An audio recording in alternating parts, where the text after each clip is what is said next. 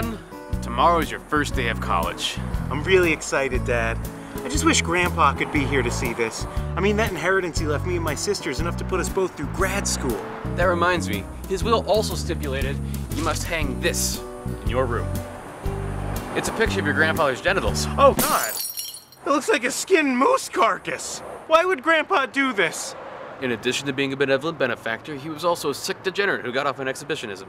I have never seen so many varicose veins. You think that's veiny? Your sister has to hang up a picture of his asshole.